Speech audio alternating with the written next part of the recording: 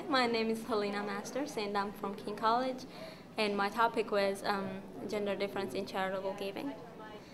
Well, the main reason why I started this was trying to see why people help and does female help better than male. And what I was expecting is female tend to help a whole lot higher, but the outcome was kind of somehow similar. I believe it would be a little bit different if I ask outside campus, because the whole psychology student is like everybody's trying to help, and then of course they're going to agree with what I asked.